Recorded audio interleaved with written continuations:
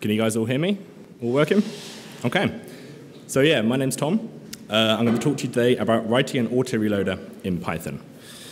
So I've broken the talk down into 4 sections. We're going to talk about what an autoreloader is. We're going to talk about Django's implementation. We're going to talk about how I rebuilt it. And we're going to talk about the aftermath of what happened after I rebuilt it. Sounds good? So firstly, what is an autoreloader? Like all good programmers, I Googled this and nothing came up, which surprised me.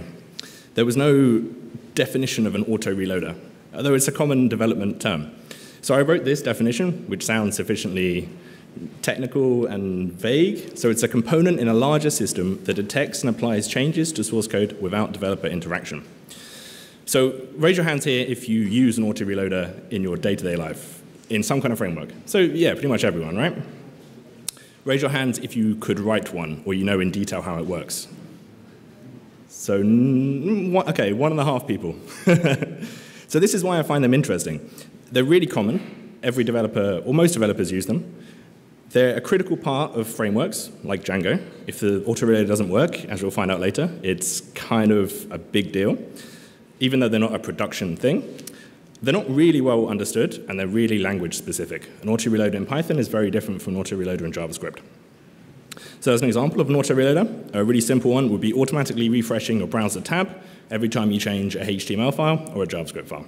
That's an autoreloader.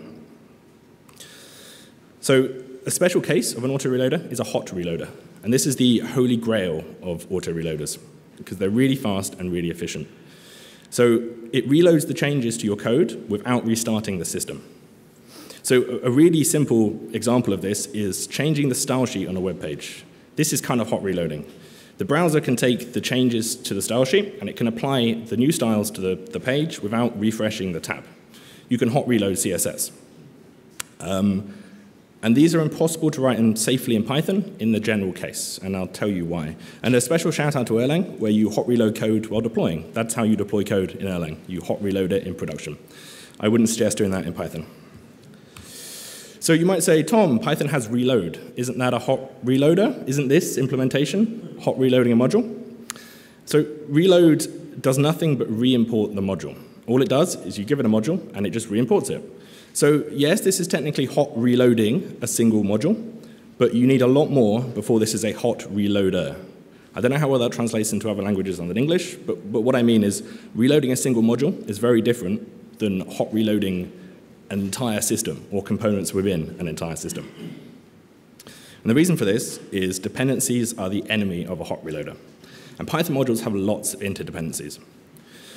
So all hot reloaders have one thing in common. They all leverage language or framework features that manage dependencies between things. So in Erlang, the example, everything uses message passing. So if you want to hot reload a component in an Erlang system, you can just bring it down and you can bring it up again. The messages, there's no dependencies between things. The dependency is message passing, which is quite easy it's quite a nice interface to hot reload on. CSS, it's not really a programming language, so you can just take it down, remove the style sheet from the page, and add a new one, and the browser takes care of the rest. React.js has a hot reloader, and it leverages how React components work themselves. So React is all about removing components from a page and adding them again, and having React take care of laying out the page for you, or rendering the HTML. So hot reloading a component in React is just deleting the component and adding a new one, which is really quite nice in React, because it's how it works. So imagine that you could write a hot reloader in Python. So it's a little bit wordy. You import a function inside your module. So you have a function, a module, yourmodule.py. From another module, import some function. Okay? So you have a reference to that function in your module. You then replace the code in some function with some new code. So you've rewritten it, you fixed a bug or something. After your hot reloader kicks in, what does your module.someFunction reference? If it references the old code, then your hot reloader hasn't worked properly. So it's not right. Okay, so you could go through and find all modules or all references, all places that reference the someFunction function. You could then hot reload those as well, and you could cascade. You would then find all the modules that reference the module that references that one, and you can go through the whole tree of objects. It just sounds complicated. It sounds really complicated, and it's really impossible to do in the general case. For any given Python program, it's impossible to do that safely. So for limited, smaller cases, it may work. For example, IPython has a hot reloader that works in a lot of cases, but it leverages how IPython is just a shell, right? So you don't hot reload an entire program, you kind of hot reload parts of the REPL that you're using. And similarly, if you have a single reference to something, then you can hot reload that safely. You can use reload. If you have one reference to one module, you can call reload, and you can replace the reference. That's hot reloading, that works.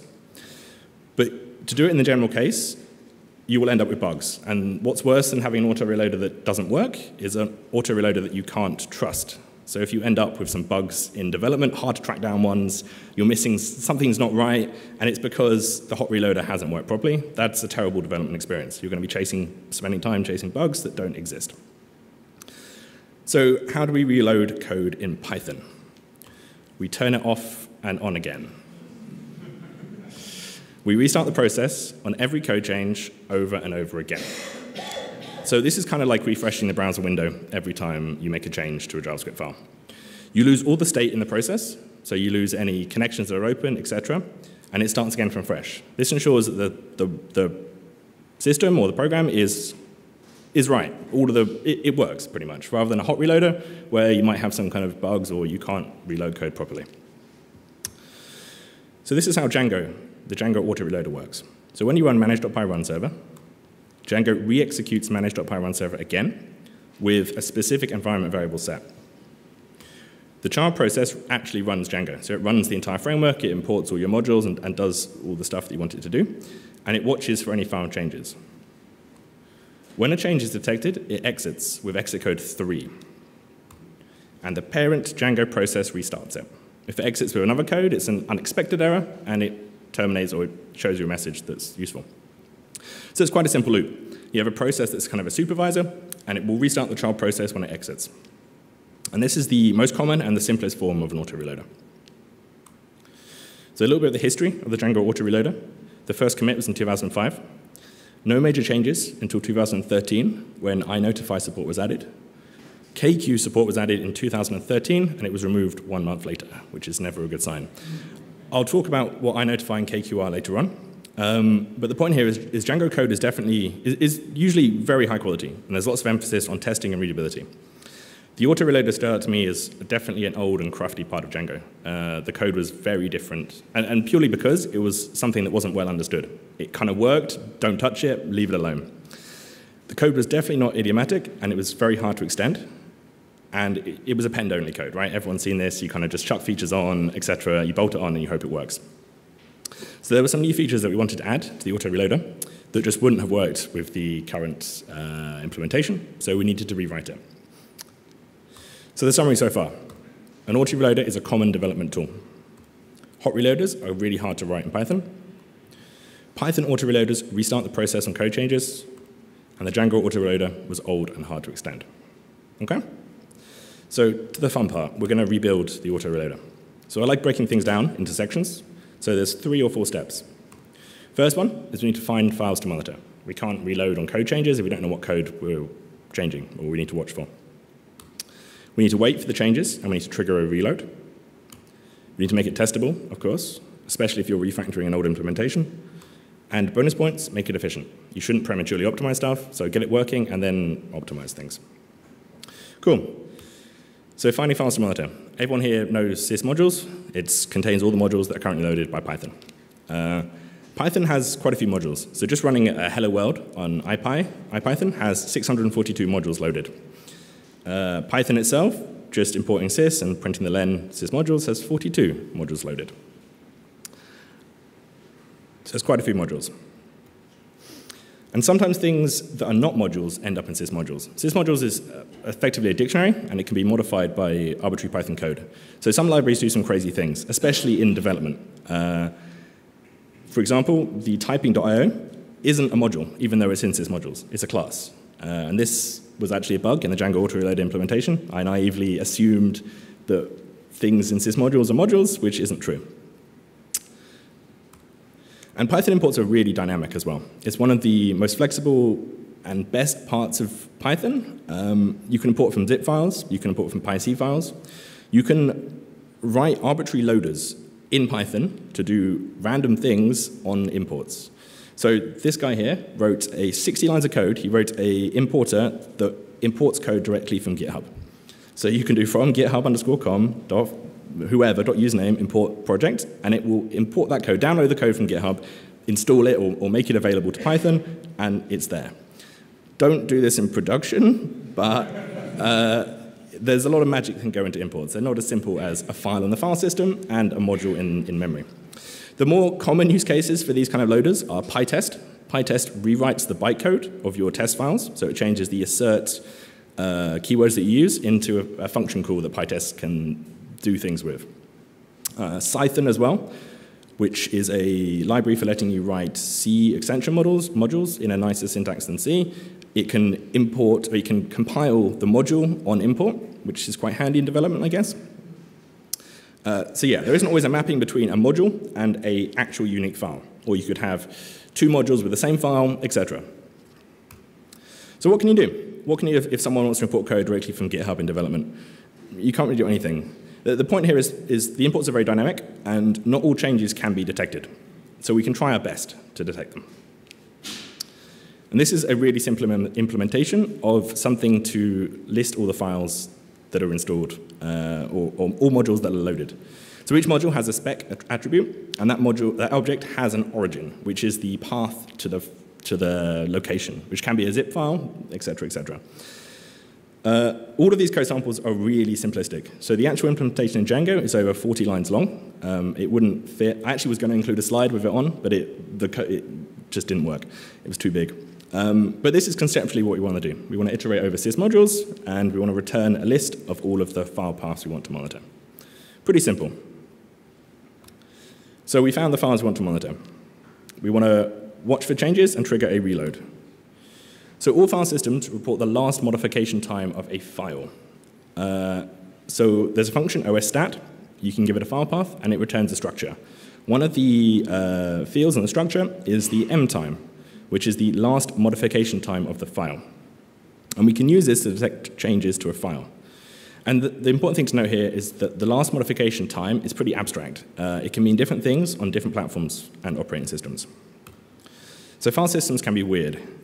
HFS, which was the default file system on macOS before the latest version, had a 1-second time resolution. So there was no nanoseconds. In the previous slide, that's the timestamp, including nanoseconds. HFS would just be to the second. Windows has 100 millisecond intervals, so files may appear in the future. Linux, it depends on your hardware clock. So the current time in the Linux kernel is cached in memory, and it's updated by some kind of clock every 10 milliseconds normally. Python does a great job about abstracting operating system specifics away, but you really can't escape from the realities of the file system that you're running on. A case in point, macOS has a case and sensitive file system by default, which isn't something that you can abstract away. So there could be different system calls or different ways that you find the last modification time of a file on different platforms. Python can abstract that away. What the actual modification time means, you can't abstract away. Network file systems can be even weirder, and they mess things up completely. OSStat is generally really fast, except if it's on a network file system. That could require like a network access, right? So if you're, for some reason, developing a system on a network file system, and that network file system lives on the other side of the world, for whatever reason you want to do that, the stack could have a huge latency. Clocks might be out of sync as well. If you have two developers working on it, one clock might be completely wrong, one clock might be right. So you end up with the one developer writing a file, the other developer reads the file, or the autoreloader kicks in, and the times are different. The times are 1 year in the future, 1 year in the past. And the time can be set by anything. It doesn't, you can change the last modification time of a file arbitrarily. It doesn't mean that the file has been modified, and the mtime not changing doesn't mean the file hasn't been modified. So the reason we use this, despite all these limitations, is it's really easy to implement. It's generally efficient, unless you're running on a really weird network file system, and it's a pretty good cross-platform support. So here's a really simple implementation of an autoreloader, or that uses stat. So we have a function called watch files. We have a dictionary that maps the file paths that we've seen to the modification time as reported by the file system. We have a while true loop, and we go through and iterate through each of the files returned from the previous function that we wrote. We call OSStat on the path, and we get the modification time, and we get the previous modification time. And if they differ, then we exit with exit code 3. Otherwise, we sleep for 1 second. Okay? So really simple. Obviously, there's a lot more to this. If the file doesn't exist, if it's been deleted, et cetera, et cetera. This is, again, is a simplistic implementation. So we found faster monitor. We can wait for changes. So how do we make it testable? So when I was researching this talk, I went through and looked at a bunch of other projects that use an autoreloader. It surprised me. There are not many tests for autoreloaders in the wider ecosystem. So the Tornado project has 2, Flask has 3, and Pyramid has 6. And most of these are high-level integration tests. They're like spawn a process, touch a file, assert that the process exits with exit code 3. The point here is not to shame these projects into saying, oh, it sucks, they don't have any tests. The point here is that it's a hard thing to test, usually. Obviously, these autoreloaders work very well, and more tests doesn't always mean that it works, but it's a hard thing to test. And the reason is an autoreloader is generally an infinite loop that runs in threads and relies on a big ball of external state, which is the file system. And each of these things is hard to test by themselves. But they're even harder when you combine them together. So how do we make things testable? And this isn't some crazy idea that I've had. It's just to use generators. So if we make our autoreload implementation a generator, the only modification we do is add a parameter telling the function how long to sleep for, and we yield after each iteration of the loop. And it lets you write slightly better tests. So this is a simple test. We create a reloader, creates the generator. We call next on it, which ticks, so it does 1 tick of the loop. Then it hits the yield, and it returns to this test. We fiddle with a file somehow. We mutate the state of the disk. And then we call next again, and it should exit with exit code 3. So we have a way to pause the autoreloader, essentially. And it allows us to make changes to the file system and then resume it. So you can extend this test to work with symbolic links, permission errors, files being intermittently available, et cetera, et cetera. So we made it a little bit more testable. And how do we make it efficient? So surprisingly, there were 2 slow parts to the autoreloader in Django. The first one was iterating the modules, which surprised me. And the second one is checking for file system modifications. On an SSD, checking for the file system modifications on OSStat is really quite fast. Iterating the modules every second was the slowest part, especially if you have a really large Django app with maybe 5,000 modules loaded. So how do we make it efficient? We can just use LRU cache. So we have a function, the one we wrote before, get files to watch. We call another function with the frozen set of all of the modules that we have currently loaded. That function, the sysmodules files, takes the modules, and it has an LRU cache on it. And it returns the same implementation that we had before. So in reality, like sysmodules can change, but after an app is booted, it doesn't really change that much. You might import something in a function, so it can mutate, but in the happy path, it doesn't. So you can just cache the results of all of this. And you can skip all the processing of checking if it's a zip file, resolving symlinks, et cetera. It can all just be cached into a single list and returned without needing to iterate through them. In the Django implementation, on this MacBook with a solid-state drive, it took up 30% of the time of each autoreloader tick, which was quite a lot of time. So can we skip the standard library? Raise your hands here. Has anyone during a debugging experience or process, edited a system library file, standard library file? Okay, so it happens, but not very many people. And maybe a specific type of developer would. In the general case, no one really does that. The average developer won't need to. So it would be quite good if we could just skip watching them. We could just skip all of the system packages, all of the standard library. We don't need to rewatch them. They don't really change. This is actually a lot harder than it sounds, because how do we know where the standard library is? I Googled it, I got to a Stack Overflow answer, and I was like, okay, good, this is going to be simple. There were 20 answers, and each of them were different, which is never a good thing. So the first one was this, get site packages. That's cool. It's not available in a virtual environment, so that's no good. We can call this function. That works, but it returns a single path. Some Linux distributions have more than one site packages directory. So I went to IRC, and I asked, and I was like, okay, I feel like I'm pretty experienced with Python. I've never needed to do this before. Why is it so hard? Like, am I missing something? Someone linked me to a project. I think it was related to coverage, and I couldn't find the code snippet for this, but it used 5 or 6 different ways to try and detect the standard library. And it fell back to checking whether site packages is in the path of the file. So at this point, it boils down to risk versus reward. It might not be safe to do this in all cases. What happens if your project is called site packages for whatever reason?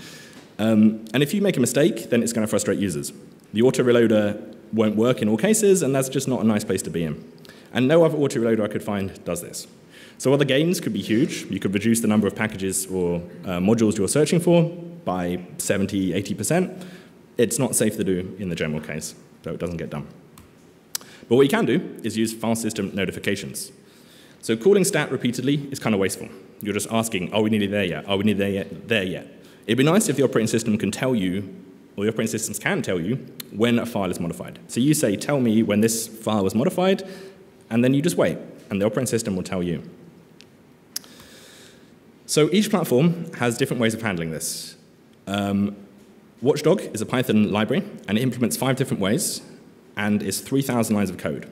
And they're all file system notifications on operating systems are directory-based, whereas we care about files, which makes it a little bit harder, because you get notifications for any file in a directory which has changed, and you need to filter them out and make sure that it's only files you care about. Notifiers are also potentially expensive. They're generally designed for longer-term monitoring. They're designed for a daemon that's watching a bunch of files, and it performs an action when a change is made. In our flow, we're going to create and destroy them quickly.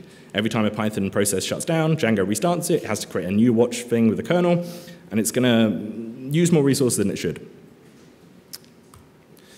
So this is the actual feature that we wanted to add to the Django autoreloader. It was using a system called Watchman from Facebook. So Watchman is a daemon that runs on your machine, and it handles all of the icky differences between platforms for you. You register watches with it. It does the right thing, and it returns changes to you over a socket. And it handles Git changes, which is one of the reasons we want to add Watchman in the first place. If you check out a new branch in Git, you're going to have hundreds of notifications flying at your process saying that everything's been changed. But with this, it will wait until all of the checkout has finished, and then it will send one single bulk update telling you that the process is finished. Otherwise, what might happen is your process receives one file has been changed, mid-checkout, it's going to restart, and it's going to be in an inconsistent state if the checkout is still happening after the Django process has restarted. And the daemon can be shared with other projects. So if you have like a JavaScript project that also uses Watchman, quite a few of them do, they can share the watches and generally make it more efficient. So this is how we do it in pseudocode with Watchman. We connect to some kind of Watchman server. We tell it what files to watch. And in the while true loop, we just tell it to wait. So this waits on a socket for a message from the Watchman daemon. And if there are any changes, we exit with exit code 3. In this way, we don't write any platform-specific code, and we don't have any issues regarding weird OS X versions that don't use a particular library or something like that. Cool. So we made it efficient as well. So the aftermath.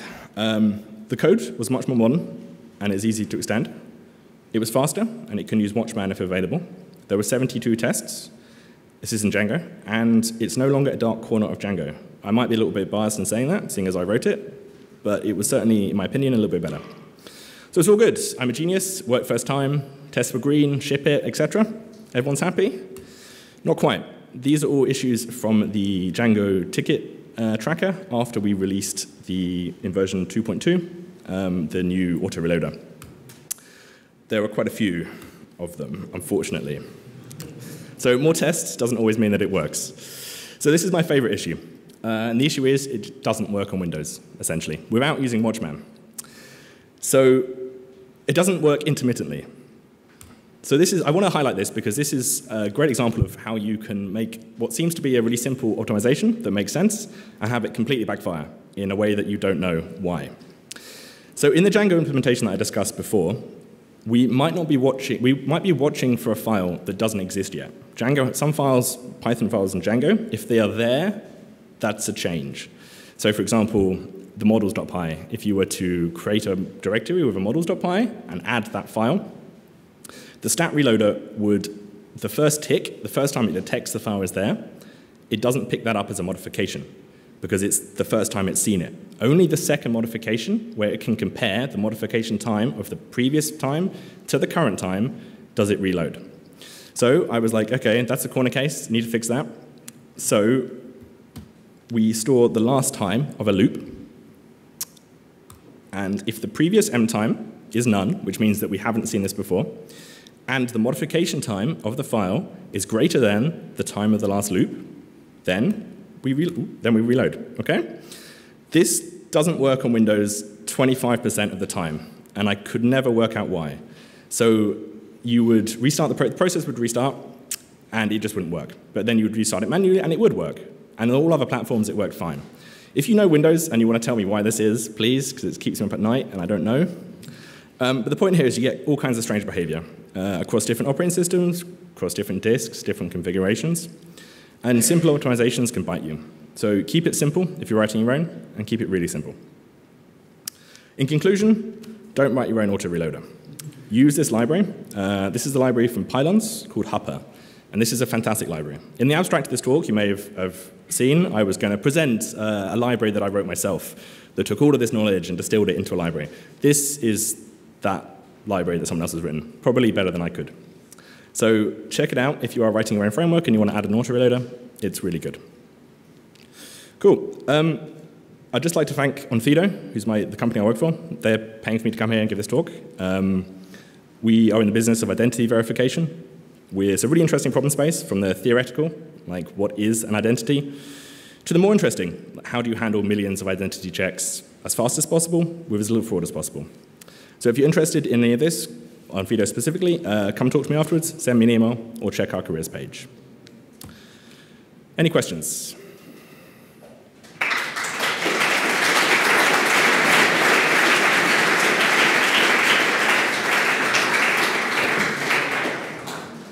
So we have time for a couple of questions.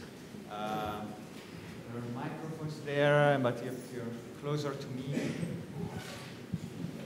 So does your autoreloader handle it properly if editors do weird stuff when saving files, like creating a copy first and then renaming? Can you say that again? I'm sorry. Like many editors nowadays do like saving, so it doesn't overwrite the file, but rather create a new one and then replace it. So Watchman handles that for you quite nicely as well. So it looks at common patterns where you create a separate file and then you do an atomic move. The stat reloader handles that as well, because it doesn't watch for the new file, the .new file, which is then moved. So as far as it knows, the individual path has been changed, but not the other one. Okay, thank you.